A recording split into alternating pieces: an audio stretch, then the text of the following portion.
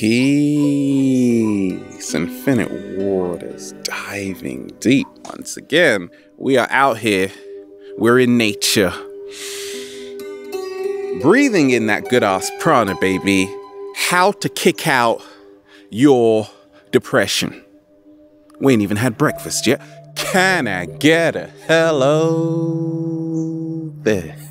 We got a question that came in from a lady who said that she's battling depression.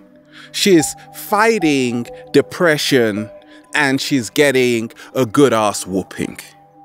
It's kicking her butt, she put. And even if she's laying on the grass and it's really sunny, she still can't kick that feeling of feeling depressed. What should she do about it?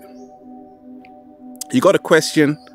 Go to the website ralphsmart.com or Instagram us at Infinite Waters. Those are the only places I check, and I get thousands of questions every single day. Don't bother emailing me because I get thousands, right? So let me share with you what's helped me along my journey. But first of all, put your hand up if you've ever been depressed. I get depressed all the time. Don't worry about it. Ask the cat down the road. Yeah, if you didn't put your hand up, you're lying. Here's why. If you say depressed, if it's spoken phonetically, it means deep rest. Therefore, every single human being on the planet has been depressed at some point in their life, and probably gets depressed a few times every single day. And guess what? That is nothing to be ashamed of. Now, I'm not just someone who's talking. I'm actually a psychologist. Oh my gosh, yeah. I went to university at 17. So you're talking to a counselor who's had over 1,000 consultations. I work with people, the subconscious mind. But more than that, you're talking to someone who's had real life experiences personally.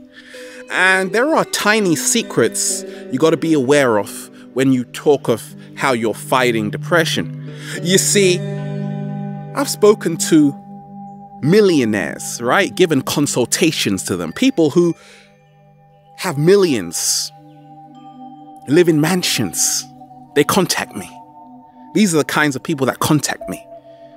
And they tell me their problems. Some of them, they've got everything, but something is missing. Now, as a psychologist, you come to realize a certain trend that depression doesn't care how much money you have. Depression doesn't care how big your house is. And depression certainly doesn't care what car you're driving, because it can hit you at any time and it can happen to anybody. Now, a lot of people say, Ralph, you've been sharing, you've been making videos for so long. How can you maintain this peace you have to inspire millions and millions and millions of people? I say it's because I allow myself to get depressed. Deep rest. Now, let's dive into the science of it. You see, studies have shown that scientifically, we'll come to the psychology later, a smaller hippocampus, if you have a smaller hippocampus, you are more prone to depression. So we're actually talking about the biology of the human body. Right? Now, what causes a smaller hippocampus which deals with our memory and our emotions? We're talking about stress. Stress is the biggest cause of a smaller hippocampus. And they found that people who were more depressed had a smaller hippocampus. Now, I work with people all the time, every single day. And people who come to me who are depressed, it's always got something to do with stress. So if you want to kick depression out of your life, you got to ask yourself, what am I doing to make my life more stress-free? What's helped me along my journey? Woo, is breathing in that good ass prana, baby. Not overwhelming myself so much, right? A lot of us, we're doing 1,001 things at a time. A lot of us, we've bitten way too much than we can chew. A lot of us, we like to say, I'm busy. I got a lot of stuff to do. Not me. I finish work at 10 o'clock. By 11 o'clock, I'm on the beach with a bunch of grapes in my mouth. True story. Less stress means less deep rest. And once again, there is nothing to be ashamed of when we talk about depression. A lot of people are ashamed to talk about it. That's why it's still there. Look at it this way. In developing a holistic approach to overcome depression, let's talk about food and mood and how a lot of us don't really care what we put on our plate. That was me along my early journey. I wasn't a saint. I'm not a saint. Never hope to be either. We eat junk, you feel like junk. You eat crap, you feel like crap. A lot of people drinking soda every single day, eating hot dogs, that's fantastic. If that's what you want to do, go for it. But there are consequences in terms of what you eat, is what you become. So just a simple way is to start becoming more conscious of what you are consuming, what you are putting in your mouth. Realize a plant-based diet is going to make you feel better. When you feel better, you're going to start taking more care of yourself overall. Now, 7-day vegan challenge. I've been a vegan for over 11 years. I get literally hundreds of people writing to me just on the 7-day vegan challenge saying that because of you, I started to eat healthier, but more so, I was feeling really depressed before I started to eat healthier, and now I'm feeling a lot more better. So it's that simple. We was at the Veg Fest, we've done events, and believe it or not, we always bring up food and how it affects everything you are going through right now. Let's move on. You see, a lot of us find ourselves extremely depressed because of the people we invite into our personal space. I don't want to complain about anybody, but a lot of the times we're with people who don't even give us anything, but actually make us feel a certain way. No.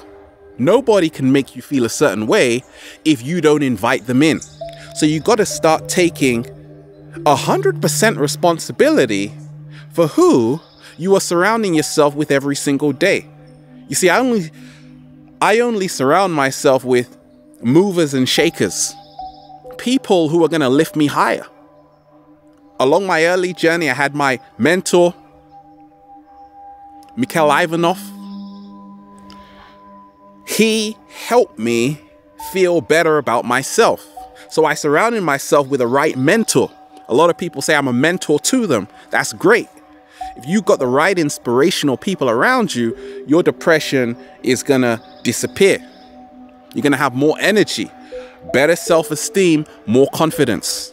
If you're surrounding yourself with people who don't have your best interests at hand, chances are you're going to be depressed for a mighty, mighty long time. Now, let's talk about the artist trap. I'll do a whole video on the artist trap, but in essence, you see a lot of people are extremely depressed because they are trying to be perfect. So I wrote down, You aren't here to be perfect. You're only here to be authentic, right? I change people's lives every single day, millions, but I'm not perfect. I'm just authentic and I'm bloody real. That's why a lot of people still say, gosh, Ralph, you're still making videos. When I was pregnant, can't believe it. Wait a minute, my son is 7 years old, right? People's children have been growing up with Infinite Waters. I'm a household name. So when you are creating at a level where you are impacting and changing people's lives, you learn a few things. When you are a psychologist, you learn a few things about human behavior and how it ties into depression. The biggest cause of a lot of depression, one of the biggest causes, is striving for other people's validation, which leads into feelings of inferiority, not feeling good enough, trying to get noticed. I don't try to get noticed. That's why I do videos about indigos and the third eye, and they go viral, right? Because they know I'm talking that deep diving stuff, right? And you got to look at it like this. The artist trap is why a lot of so-called artists suffer from depression, because you put out a masterpiece and what happens? You're waiting for the audience to say, what a great job. Not me. I'm already on to the next one. That's why we got over 1,000 videos on this channel, and I don't even look at the views of the videos. I don't even look at the likes or the dislikes. We're too busy moving, creating. I'm too busy giving consultations. I haven't got time to look at statistics. So if you look at it like this, your job isn't to be perfect. To anybody to say, okay, I'm a perfect role model. My life is not the blueprint of how to live. It's only a perspective. That is why I say this is what's helped me along my journey. That's why it's very easy to talk about whatever I want. Because once again, it's authentic. The aim is not to be perfect. And lastly, to kick out depression, to say, hey, depression, you better disappear. You got to learn how to not take yourself so seriously. Believe it or not, a lot of us do. Even me sometimes. And I got to say, Ralph, just chill. Just chill. It starts with, have you ever been working somewhere and you're not happy? That means you're taking yourself way too seriously. Because people who don't take themselves seriously will just say, well, it's not making me happy, so I'm going to do whatever I want, because it's really the most important thing.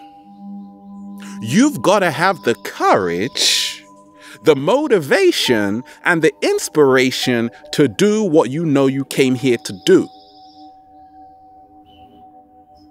And once you do that, depression takes the back seat. And what you start loving about yourself is that you now have the courage to actually honor your true heart's intention. A lot of people are depressed because they're in the wrong job, the wrong relationship. You can change all of that. You got to actually learn how to invite more what I call moments of joy into your life. The same routine we get tied up in. But it's a choice. And what you've got to do is look at the words you are telling yourself every single day. If you say depression is kicking my butt, which you just said, once again, you're already 1-0 down. You got to say like this. Depression, spoken phonetically, means deep rest, which means I was just taking a break. There is nothing to be ashamed about when we talk of depression. In essence, I'm actually recharging, I'm rebooting, and I'm getting re-energized. And oh boy, when I come back, you're going to see what I'm going to do. Because I'm going to be doing what I love. I'm going to be around people who love me. I'm going to be having the time of my life. And I'm going to say to myself this. It is okay. It is okay to have ups and downs. Let me repeat that. It is okay to have ups and downs.